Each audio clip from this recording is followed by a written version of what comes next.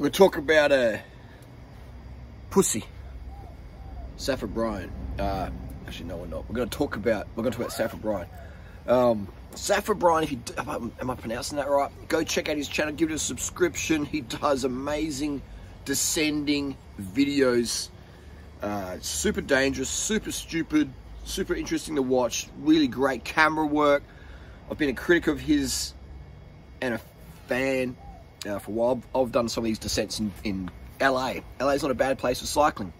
I remember going down Tuna Canyon back there in 2016, and the guy's like, you can just go hell for leather down here, it's like one way. I'm thinking, yeah, one way. One way to a hospital.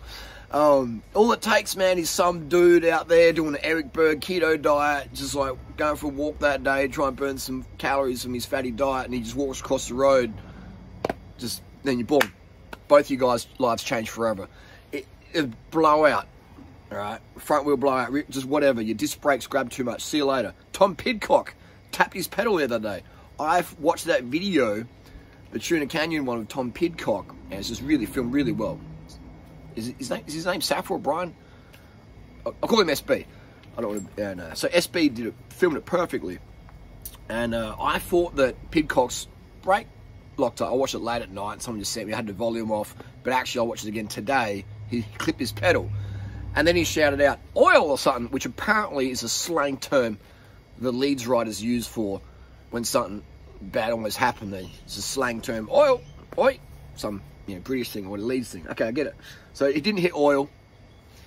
He clipped his pedal. Okay, which just goes to show you, Tom Pidcock, how easy it is for someone like that to whoosh, wipe out. Okay, so watch these videos, Safa, SB, watch the videos, but don't try and copy that shit, man. All right, I'm 46 in a few months. I've never had a driver's license. I'm on the bike all the time. All right, I love pinning the descents. I love railing through corners. It's an amazing feeling. I just don't do it at the risk level that I know that the risk is too high. The risk versus reward ratio. I just love my life too much. Some people smash down cheeseburgers and chicken and animal product diets, and that's their self-harm. Some people rack up fentanyl or whatever. That's their self-harm. Some people drive dangerously. That's their self-harm. Like, in my opinion, there's some descents you can do with relative safety, and then there's twisty ones like Tuna Canyon, one way, that was just really pushing the Murphy's Law too much, in my opinion. So I love going fast. It's in my blood. My dad was a bike head, a motorbike head. My brothers were a rev head, so it's like, that's just in my blood. And I could see the dangers that my brothers were getting to with crashes and accidents and high-speed chases and all that stuff. So I'm like, I'm not going to get a license. I'm just going to stay on the bicycles, all right? And so I got to live through my brother's injuries and experiences, And I've had cyclists I know who have had horrific crashes downhill, and they've never, ever ridden their bike ever again. They've suffered brain damage, or they've just been so spooked, they're just like, I'm done. I promised my wife I wouldn't jump on the bike again or whatever. So just understand. I remember talking to Lantern Rouge. It's another guy I got on YouTube a few years back, and he had a bingle. He understands the risks now. When you get older, and you have more experiences, you're like, yeah, is it really worth it? So watch the videos that SB does. They're really well done. They're art. They're very artistic. They're well made. But just don't try and copy it, man. All right? Don't, especially you 20-year-old kids out there. All right? You're gonna fuck up. All right? It's like parkour. All right? This guy in the city here, so the other day, broke his leg in front of my friend. All right? In front of my housemate. She was walking down the road, and this dude just dropped down, snapped his leg. She's a registered nurse, so she could aid and assistance, but she was like, how did that happen? Literally his leg just snapped in half. So it's generally the young guys in their 20s who do these sort of things, and it's fun, and it's, you get a buzz, but just understand the risk, people, all right? You're not on a closed course, all right, when you're racing down the hill like SB does. It's not closed course. You got people on Xanax, kids in the back, drop the cigarette, oh shit, and then, oh shit, I'm so sorry guys, oh my God, you're through my windscreen. Damn, you're in a wheelchair. Shit, I'm very sorry. Very sorry. So you're not in a closed course. It's just the risks there are crazy, man. You got mechanical failures, Murphy's Law, you're clipping your pedals. Tom Pidcock. It just shows the vulnerability that we are when we're at speed. So, you know, be safe out there, kids. Watch the stuff. Enjoy it, all right? SB ain't going to stop making these videos. This is the thing that's going to take him out. It's like those guys who do free climbing. That's just what they want to do, all right? Let's enjoy it. Let's enjoy them doing what they want to do. Call it self-harm or whatever. Artistic self-harm, whatever you want to call it. That's in their blood. That's their life choice, all right? They understand the risks. They understand the rewards. They seek the rewards. They understand the risks. That's their equation they've done.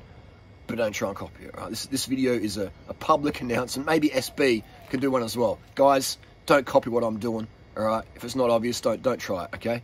This is what I do. I don't care. SB, I mean, to go at that level, some of those descents I've seen him do, you basically have to be willing to die for the descent. Same as if you want to be a pro cyclist. Like guys like Tom Pidcock and that, you have to be willing for your life to be gone that day. That's the last time you'll see your family and friends because you're committing to the descent at that level where if you wipe out, you're hitting a stone wall, all you're wearing is a freaking, 200 gram, 300 gram ice cream esky helmet with a bit of lycra on your skin, right? You hit that stone wall, you're doing a Kivilev, it's not going to be pretty, unfortunately. So understand the risks there, it's just like, what else was I going to say? Yeah, the very well made videos. Oh yeah, that's right. There was a recent video. I think it was uploaded a few days ago, and it was in LA.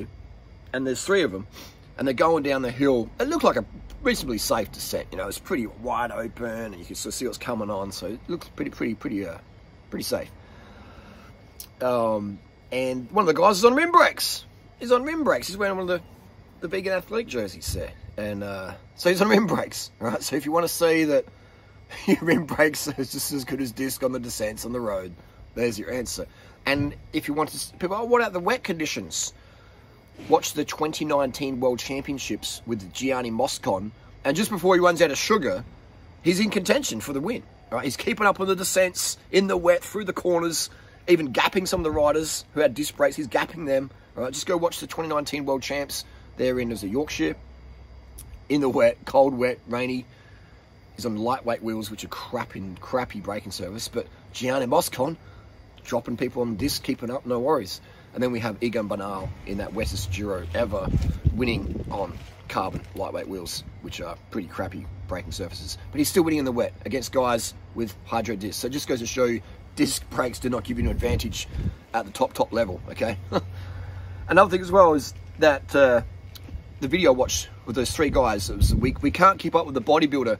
The bodybuilder guy is taking anabolic steroids, so he's got way higher blood volume. So you see the other riders, SB and the other dude in the rim brakes, we're just sort of struggling a bit to keep up with this guy on the flat and that. And that's largely due to him being, maybe a little bit more compact, a little bit more aero there, but his red blood cell count, he would have a superior red blood cell count due to the androgenicity of the compounds of the car crash almost.